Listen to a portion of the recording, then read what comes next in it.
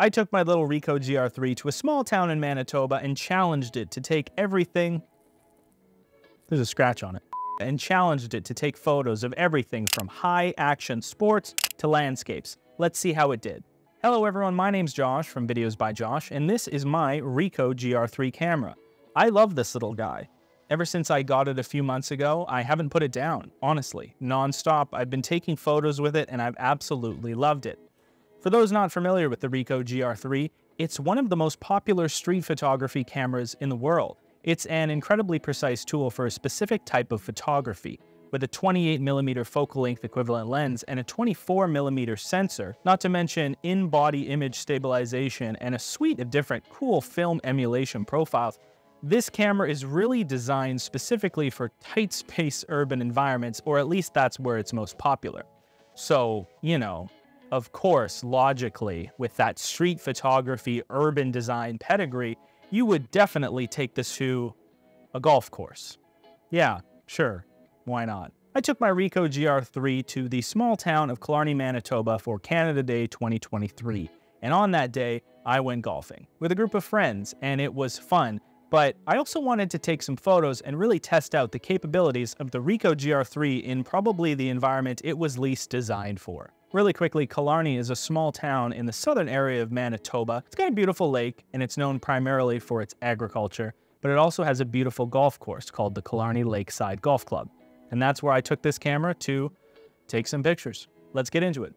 Actually, before we get into it, I just wanted to say that despite really loving the RAW files that are coming out of this camera, I actually didn't shoot in RAW at all for this. I used Ricoh's film emulation profile that is positive film. It's essentially a picture profile that's built into the camera that's meant to emulate a certain style of film photograph, and I find the positive film to actually be super helpful and actually looks really good. So all the pictures you see today will have that positive film look to them. Okay, so the first photo I took of the day was literally a practice shot, so, you know, don't count this towards my skill total, but I was literally just calibrating the camera when my friend was standing across from me, and you can tell it's a bit blurry. I think it was at 1/160, you know, not really fast, but not really slow either. Still, I love the colors. Looking good for the day. I think we're gonna have a nice round of golf. Next, I took some environmentals of the club. Here's a photo of the golf cart. I think it resolved nicely. And then we took this photo of the shed in which they store the golf carts. And I mean, you could just see the benefits of that positive film color profile coming to light. Look at the colors that are coming off this photo.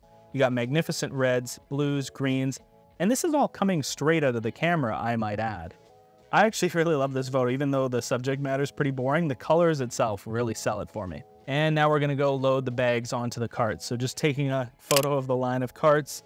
I think you're gonna start seeing a pattern here with the Ricoh is that it handles dynamic range very well for an APS-C size sensor. It's still got all the details in the sky while maintaining some pretty crisp blacks underneath the carts. Another trend you're gonna see today is some like fake out macro photography, just getting in close. The colors are resolving really well. My friend just had some colorful shoes. That's really what it is. I took a photo of his shoes. I should probably say right now that the 28mm lens, the bread and butter of street photographers across the world, is not necessarily gonna help you a lot on a golf course. It's a really wide lens. It's good for landscapes, and we will see some of those, but it's not great for action, as you'll see coming up. Or at least you gotta be a little more creative, I'll put it that way.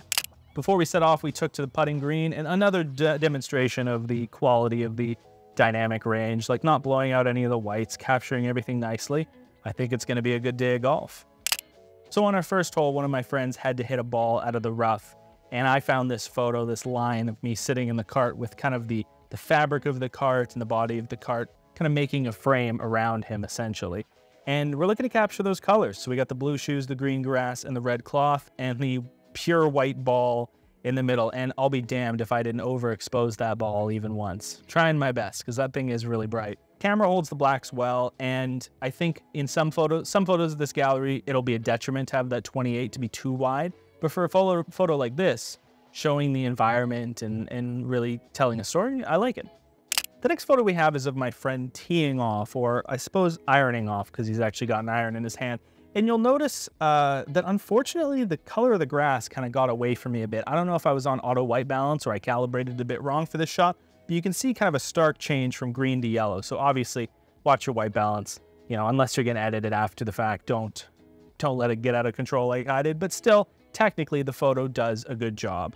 It was super bright, I think needless to say. The Ricoh does have built-in ND filters that help to kill some of that light, but I was still shooting at a substantial aperture and a fairly high shutter speed in order to capture the action of the swing. And I did, but unfortunately, I think the club and his body to a certain degree do get lost in the background because you don't have that blur separation. I probably could have done it better if it wasn't happening so fast. And I do trust the Ricoh's autofocus to acquire a subject and really hold it for that shot. So if I were to shoot it at a 2.8, I'd still feel confident. But overall, there's some nitpicks with this photo. I think I could have done better. I think my favorite part of the photo is that I still see the ball by his feet though. So either this was a practice swing or he did a really bad job. The next photo is a similar one, although it's taken from behind and of a different person. This one's a practice swing and you get the club in the air. Shooting at a fast shutter speed, I didn't get any motion, but you can probably see what I was trying to do here, like the partition of the trees along the side, and then you have the person in the blue right down the middle. I don't think the 28's doing me any favors in this one. I think I could have benefited from a longer telephoto, perhaps even a 40 like is available on the Ricoh GR III X. But in terms of the story, I mean, you get everything that's here. The colors are nice, and the picture is very sharp. This one's extra saturated. Again, I don't know what happened here. We got a little more saturated on this one. And I would say this is probably the worst scenario in terms of dynamic range for the little Ricoh GR III, in that you're trying to battle incredibly dark shadows under the canopy in the cart, and the sun, as you can see, the haze is starting right above the frame. So the sun was probably peaking there is probably, you know, 12 or 1 or something like that. And despite that, I think the camera does really well. I think you're fighting it a bit. You're fighting the light and you're fighting the angle. But the Ricoh allowed me to turn a almost unsalvageable photo into something that's still worth showing to people. This is kind of like a textbook golf shot where you have the tee off and then you get to see where the greens go, where kind of like the line that the drive goes. Really all it's missing is that ball in the air, but I'll be damned if I, you know, capture that with a 28mm point and shoot camera. That's too much to ask.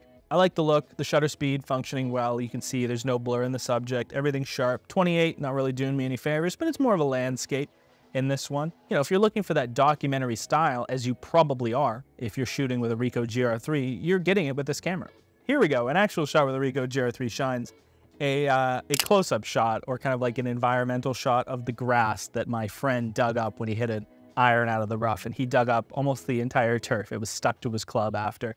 And it was a quick shot because he was just holding it up to kind of gawk at it. I only had it for a second, but I snapped it.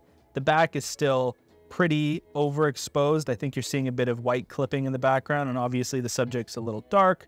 But this isn't really about the technical application of the photo. This is just more about the moment that we were trying to capture, and the Ricoh did it for me. Here we transition into some massive environmental shots. So this is actually hole 10 at the Killarney Golf Course. You can see my friend in a cart just driving over to the side. I probably would have liked him to be down and to the left a bit, kind of in that major green spot. But as you can see, the subject here is really the green in the sky. The Ricoh, again, doing a great job capturing dynamic range. And I really like the blue and the green of this scene. It looks really nice. Great job, little Ricoh. I don't know when it happened, but you can actually see that my front shade, I don't know if you can see that, but it's covered in scratches and little dings. These cameras, they can take a beating, but they certainly start to show their age and their patina. I'm already getting some paint worn off the edges. I suppose that makes me officially part of the Ricoh club. One of my favorite shots of the day, a mixture between kind of like an environmental portrait and a landscape. I love the green and the blue separation. The dynamic range is great. But what benefited me is that the sun was slightly to our backs, which helped me illuminate the subject. You can see my friend set up really nicely to hit the iron off the tee. And despite not really knowing where he's hitting, the fairway's a bit ambiguous in this. I think it really tells a story. It's nice. You could see the little white tee box markers and the holes or trenches that other golfers have dug in. I'd put this photo on social media. I think it looks cool. Here's a bit of a switch from the norm. The Killarney Golf Course is next to a row of houses and cottages. It's a lakeside town, so obviously there are lakeside properties. And one of them had this cute little red house with this red truck. Funny thing happened with the camera here. I must have had it on auto white or something like that, because you can see the white balance change just a touch. Everything's got a bit of a purple or magenta hue. Other than that, I think everything resolved well. You have a lot to keep in focus on this one, but the road looks nice, the sky looks nice, and I think the photo looks nice. Here we have my friend waiting at the tee box. He's holding a golf ball and just kind of posing. I think he's actually watching my other friend just get ready to hit the ball or he's waiting for his turn. And you kind of like have a cool point of view bystander shot. I think it looks nice. At this point, you can probably see that there is a slight vignette on the stock photos that come out of the Ricoh, as well as a bit of 28mm distortion. This stuff you can clean up in Lightroom with a profile. It's very easy, as well as the additional chromatic aberration. But for this stuff, I just left it in. You know, it's not an important photo or client photo. This is just stuff I'm taking on the weekend. The final photo we'll be looking at today is a photo that I took more for texture than anything else. I love the repeating pattern of the green, contrasted by the color of the putter and the color of my friend's shoes. Also, the shadows look really cool. Another example of the gray Ricoh maintaining dynamic range. The texture's great, it's nice and sharp, and I really like this photo. I honestly think it could be like the background or the header for like a golf store or something like that. It looks really cool. And that was my experience using the Ricoh GR III to shoot sports and landscapes at a golf course. And honestly, I really liked the experience. Of course, would you rather this or a giant mirrorless camera with a telephoto lens? Well, obviously the bigger one if you're shooting professionally. But slipping this in my pocket and just using it casually throughout the day was a fun experience. There were even a few times where I hit some drives and this was in my pocket. Like, it's really just a small camera you can put anywhere. And I will say that the battery also lasted the entire day.